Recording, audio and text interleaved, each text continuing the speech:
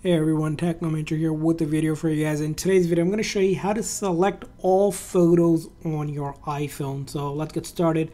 So you might have noticed that if you're looking to select photos by clicking on select, you can select couple by swiping or picking.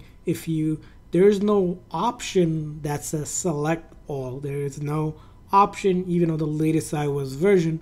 So a simple trick to select all photos, it's going to be like this. So first thing, let's get out of here. We're going to go ahead, when you open it up, it looks like this.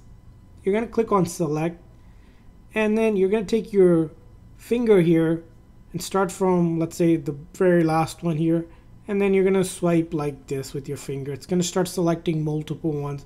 And the key here is, with the phone, I click on basically the top up here where the time is, and it takes you to the very top, and then with your finger still down, you just complete the last few, and that's gonna, as you can see here, select all photos here. I just selected over 240 photos, and you can do the same exact thing. Basically all the photos will be selected here that's on my library. So that's how you can do it.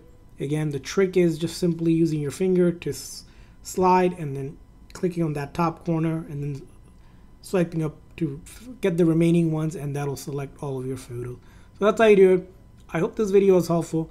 If so, please consider like and subscribe button for more tips and tricks for your iPhone. We'll see you guys next time.